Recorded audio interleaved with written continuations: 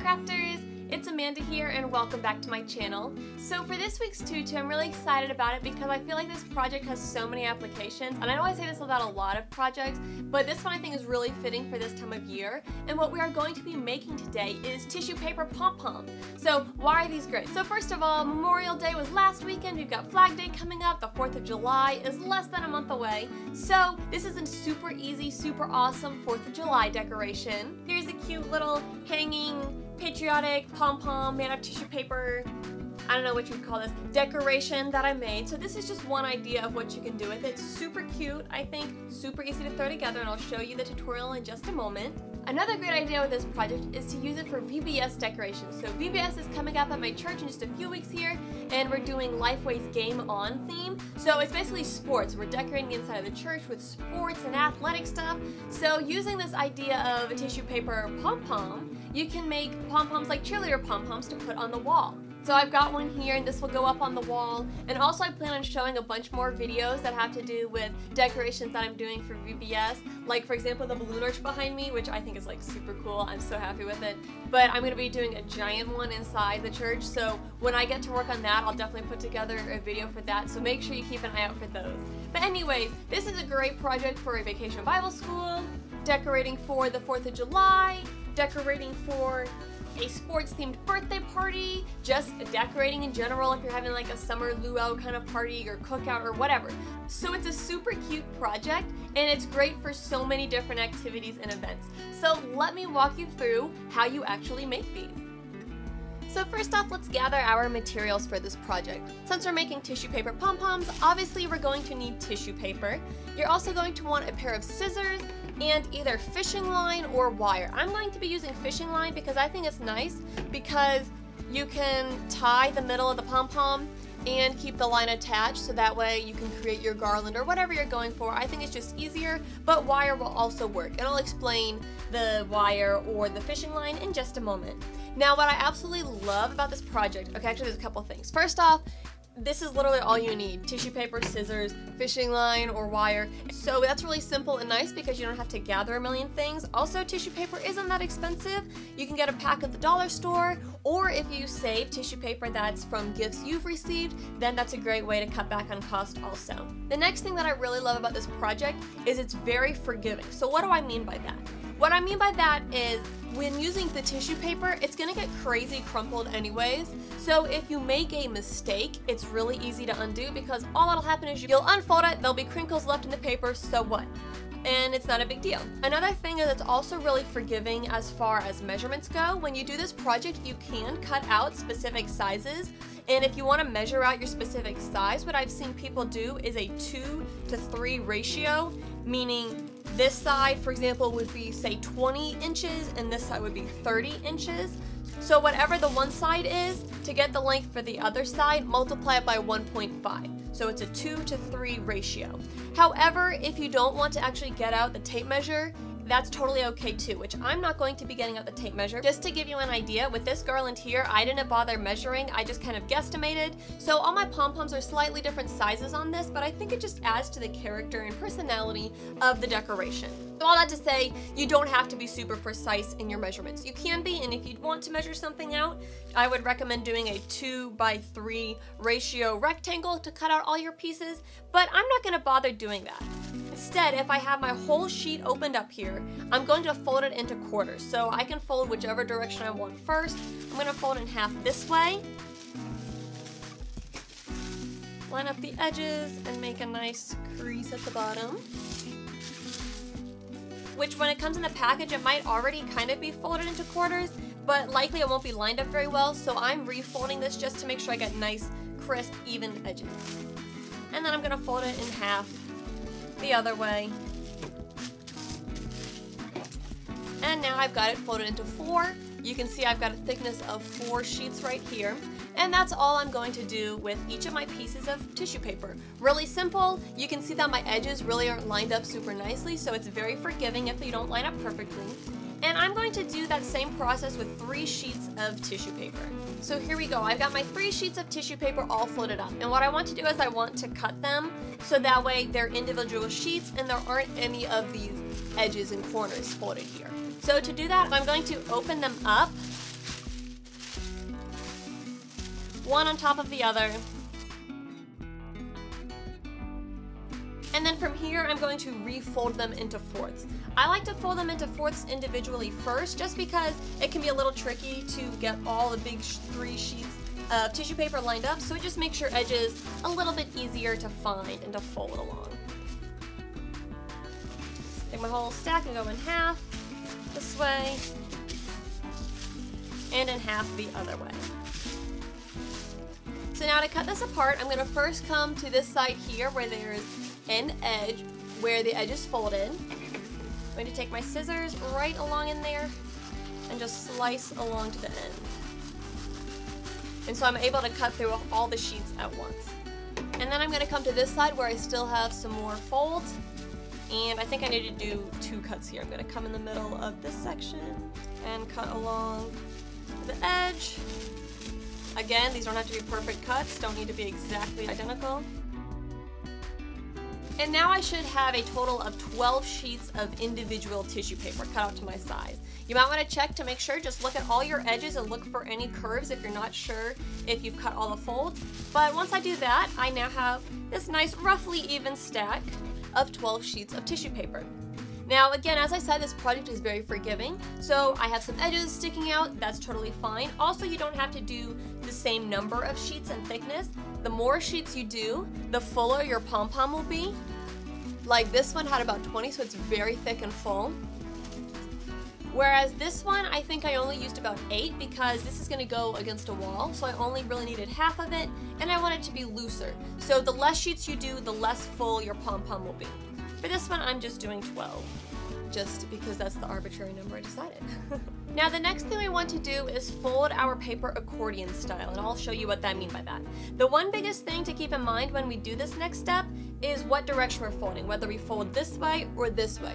The way you know how to fold is I set my paper so that way the long edge is along the bottom and the top, and the shorter edges are on the sides. And then I'm going to start folding from the bottom. So no matter what size your paper is, you want the longer edge on the bottom, shorter edges on the side, and you want to start folding from the bottom. So what I'm going to do is I'm going to grab my whole stack of tissue paper and fold it over about 1 inch or about 1.5 inches. Again, if you're doing a bigger pom-pom, you're going to want to have thicker chunks, but if you're doing a smaller pom-pom, like when I made these ones, I made them very thin. So for this one, I'm going to do my folds about 1 inch thick. So I just fold over 1 inch, and then flip the whole thing over. And then I'm going to fold back of the same thickness. Flip it over towards me. Fold away from me. Crease it. Flip it away from me. Fold towards me. Crease it. Flip it towards me. Fold away from me. Crease it. Flip it away from me. Fold it towards me, crease it, flip it towards me. Fold it away from me, crease it, flip it away from me. And now I'm at my last fold. Fold it towards me and crease it. So you're gonna have now this nice stack this is what I was meaning by accordion style. It has that kind of like fan or accordion style look to it. So the whole thing is folded up into this nice long chunk. So I'm going to leave that sit there, and now it's time for my fishing line or my wire. Yep, there it goes. It's accordioning, I don't know if that's a word. So I've got my fishing line here, and I'm just going to cut off a piece that's about 12 inches here between my fingers. If you want to make a long garland, you don't have to cut your fishing line, but I'm not planning to make a long garland out of this one, so I'm gonna go ahead and cut my fishing line. And of course, you can also do this with wire. So I'm gonna fold this back up. I'll zoom in so you can see here. So what I want to do is I want to find the center of this stack. A really easy way to do this is to just fold it in half and create a nice crease in the middle. It can be a little weird looking just because it's so thick and you're folding so many layers. But I'll fold it in half like that and then reopen it, and that crease right there is going to roughly be the middle of my pom-pom. And I'm going to take my fishing line or wire, if you're using wire, and tie it around the center of this tissue paper fold. Tie this several times just so it's very secure. I'm also leaving one end longer so that way I have an easy way to hang it up later on. Alright, so I have this tissue paper accordion with some string or wire, tying it together in the middle, and we're almost done. Now there's one last thing we need to do before we fluff it, and that's cutting the corners. So there's lots of different ways that we can cut this. We can either do just a rounded cut, and that will look like this red one. We can do a sharp pointed cut, which will look like this white one. Or I can cut downward and create this fringe look, which will look like this blue one. And that's also how I did this pom-pom looking one. So for this one, I'm going to cut sharp corners. So I'm just gonna keep this folded in half, come with my scissors and cut. I'm gonna cut pretty deep in here and cut out to the edge. It'll be a little tricky to cut through all the layers at once, so make sure you're using a sharp pair of scissors to make that step easier. Then turn it over and do the same from this side. I have a nice peek at the end, and do it on the other end. So now that I've cut my ends for the pattern I want, all that's left to do is to fluff it. So what I want to start off by doing is on each side kind of opening the accordion. So the center's gonna stay tight, but I'll pull the edges out wide. And then I'm just gonna start by taking one layer at a time and pulling from the end, pulling out all the way to the middle, just like that, and standing it up. So I'll do another layer right here, grab the next sheet of tissue paper and just pull it out. So I'm going to keep grabbing sheets of the tissue paper until I've gone through halfway of this stack. So my thing, it's 12 sheets of paper thick, so I want to pull up 6 of these sheets of tissue paper. That's 4, 5, and 6. And this last one I'm going to leave kind of towards the edge. I'm not going to come up as high because it's going to kind of be out on the side. And I'll do the same on this side.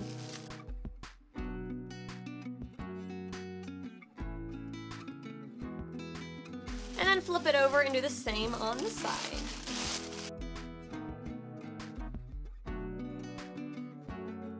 Alright, so it's probably looking a little crazy right now, but now that I've pulled out all my layers, I just want to fluff it and get them arranged so that way it looks nice and full on all sides. So like here on the sides, I'm going to pull some layers up this way more.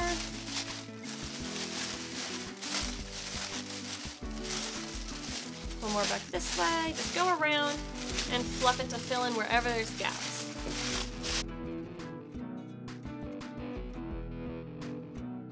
And there we go, now I've fluffed this out and I have this nice giant pom-pom decoration that I can hang up wherever I want to for decorating whatever I need to decorate.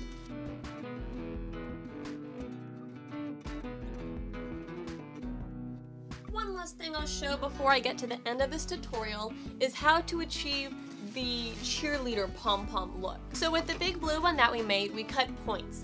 With the red one here, this is a variation on the blue one where instead of cutting points, I just rounded it out. But to get the cheerleader effect, this one's a little trickier to understand without seeing it, so I'm gonna just demonstrate really quick for y'all. So here's one that I folded up. I actually folded this instead of having the long side my way and the short sides on the side. I had the short side on the bottom and top and the long sides on the left and right, just because of the look I'm going for, because I want this to be flat on the one side like this one. Anyways, let me show you how to fringe it so it has the cheerleader pom-pom look. You're gonna come to the end here, and you're gonna take your scissors and cut straight into the tissue paper. Now you can make these as thin or thick as you want, and you can make them as deep or as shallow as you want. I'm gonna go fairly deep just because I'm trying to really get that pom-pom effect. And I'm going to just keep cutting them all the same thickness, same depth into the tissue paper. My scissors are a little dull, so that's making this a little trickier here. But here you can see how I fringed it, how I just cut slits going this way. And I'm gonna do the same on the other side.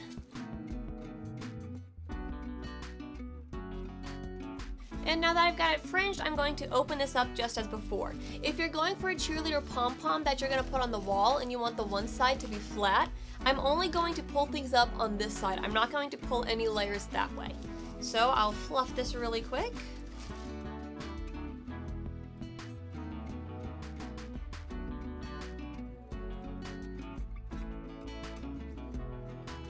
So you can see I pulled it all to just one side so the one side is flat, but that's how this different style of cutting the edge with the fringe gives it more of a cheerleader pom-pom look. So there you have it. Now you can make fun pom-poms out of tissue paper like these. Super cute for decorating. You can see I've tucked some into my balloon arch. Here's the giant one that we made today. I might hang this up somewhere in my room, or I might just wait until the 4th of July comes around and I'll hang it up along with a littler garland. But it's a super cute project that doesn't take much time, doesn't take much effort or much materials to throw together, and yet it adds so much cuteness. Like seriously, look at this. It's adorable. I love it. So I'm going to be making some more of these for VBS at my church. Like I said, it's sports themed, so I've got these 2 that'll go on the wall like cheerleader pom-poms. Super fun. Let me know what you're going to be using your tissue paper pom-poms for, whether it's for a VBS or whether it's for a birthday party or whether you're just decorating around your house just for fun. I'd love to hear your ideas on how you're going to use these. Also, if you enjoyed this video, don't forget to leave a thumbs up and make sure you subscribe to my channel and join my following of crafters. I post videos every week on Tuesdays. I post my tutorial Tuesdays, and then throughout the week there's other random stuff, just bonus videos mixed in there. So definitely subscribe so you don't miss out on those, and don't forget to hit the little bell down there so you get notifications for when I post new content. But this is what I've got for today's project. Definitely keep an eye out for some more VBS themed and summer themed craft projects. Also, like I said, the balloon arch is gonna be awesome. I'm super excited to show you guys how I made that. So you definitely don't wanna miss that one. Keep an eye out on my channel. That'll be coming out soon also. But I hope you all have an awesome week and happy crafting. Okay, so look at my face here. This is the story of what happens when you're a redhead and you accidentally leave your makeup in your parents' car, and then they drive off, and then you go to film and you want to put makeup on, except you only have your mom's makeup. Now, my mom and I have very different skin tones, and as a pale redhead, her makeup on me, I feel like it just makes me look like a redhead with a really bad fake tan. See what I mean?